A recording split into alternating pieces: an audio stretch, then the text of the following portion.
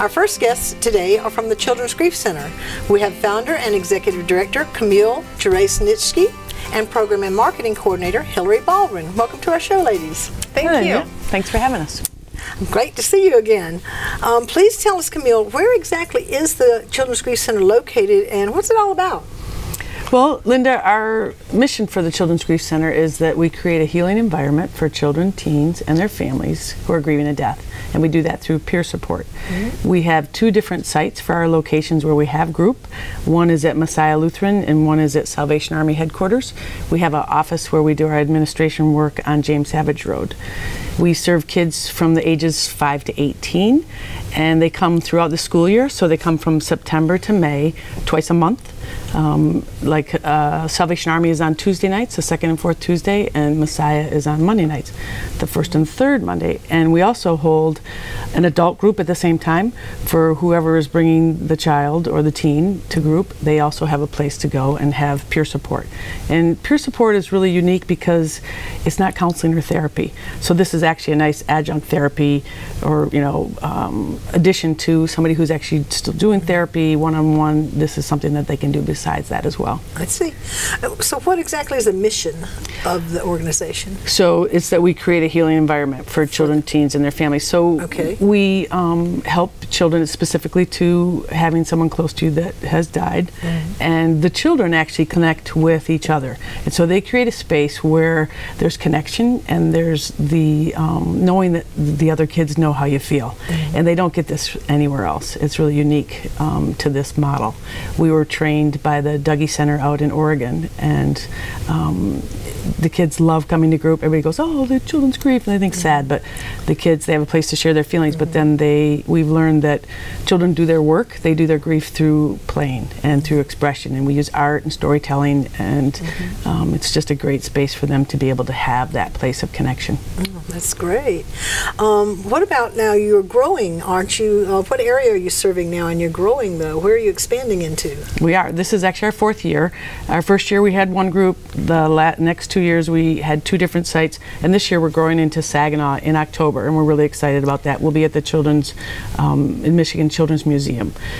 We actually have over 100 kids that have been served and have come to group, and we have kids that have come since the very beginning in 2014 and continuously been coming. We have others that have come for a little while and then have stopped, and so it's really it's kind of unique in the sense too that it's specifically to each child's needs. So with grief, we found out too, everybody grieves uniquely, and they do it in their own way. So we just support them in however they need to do that. Oh, that's great. Sounds like a really worthy service that kids need.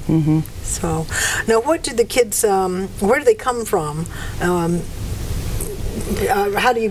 How do they contact you? How do you find out about them? Right, so sometimes it's word of mouth because we are getting to be more well known, but lots of times we get referrals from counseling agencies, hospice, hospitals, churches, schools. We're doing a great program with the schools this year through the generosity of the Big Give. We are creating, they're called Good Grief Bags, and so every school in the district will get 1 or 2 bags, depending on the size of the school, that will have our materials in them, and then they'll also have books that are appropriate for that age in the school to help support kids in their grief. Oh, good, good. What are the current, now you must use a lot of different volunteers, I know because I volunteer for you. You did quite well too. And it is a very worthy, and it's a lot of fun. It's I was very surprised. I thought it might be a sad thing and it might be tough and difficult, but it isn't. The kids are just there to, well, be comforted a little bit, but mostly it's they're there to interact with others and, that, like you said, have compassion and know where they're coming from. So how many volunteers do you have, and do you need more? We always need more volunteers.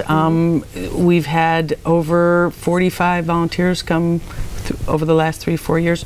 We have specific trainings throughout the year. Hillary can tell you a little bit more about that.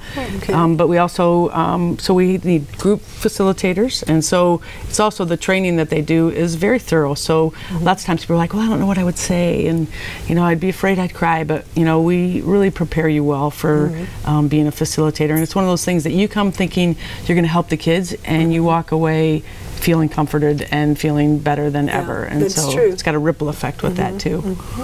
Well, Hillary, tell us about the volunteer training coming up in the next couple of months. Yeah. What you got? Well, we have two different trainings. One of them is in July. It's the 12th, the 19th, and the 26th. Those are Wednesday nights, and that's runs 5:30 to 9:30 p.m. And that will be held at our location where we handle the administrative work on James Savage Boulevard.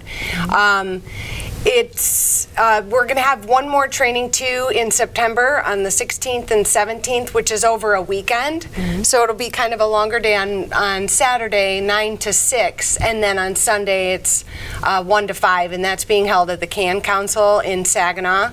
Those are the trainings that we have coming up. And good. Yeah, so we've got information posted on both our website and Facebook as well. Okay, great. Now you've got some special events coming up in September and October too. Briefly tell us about these save the date events. Yeah, well, we have a few things coming up, quite a few things. We're going to be at the Midland County Fair the week of August 13th through the 19th. So we'll be set up, we'll have a presence there.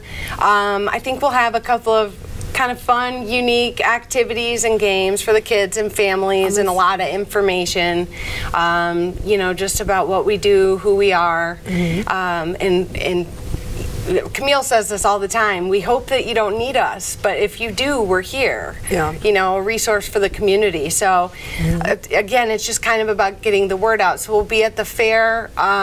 We also have our picnic. It's going to be the 4th annual, since we're going into our 4th year, and that's held on August 24th from 4 to 7 p.m. That's at the Plymouth Park Pavilion, and it's open to the public. Lots of fun. We're going to be grilling out, lots of balls and activities. Giant twister. Oh, giant twister is so much fun. I made myself look pretty silly last year doing it, but it was a lot of fun, and my kids loved it. So, so we have those events coming up. We do have the luncheon. I don't know, Camille, if you want to speak to that.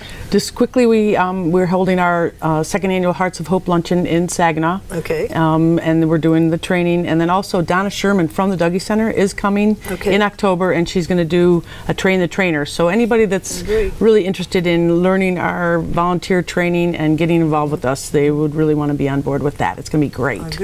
They just need to contact the Children's Grief Center, and how would they go about doing that? They need to either call the number or contact us through email, and they want to register before that, because basically it's not really like our regular groups. Those are longer, and those are on site with different activities, but it's actually July 19th, and it's also it's a way for somebody, like when they call me now, I'm like, well, we at least have something so they don't have to wait till September. And so we had one in June, and we had 2 new families, and right away they got a sense of feeling connected. And so some of our regular kids, they look so forward to it because they like staying connected throughout the summer. So it's just a way to kind of bridge the summer, because it's a long time to go without group. Yeah, it is. It really is.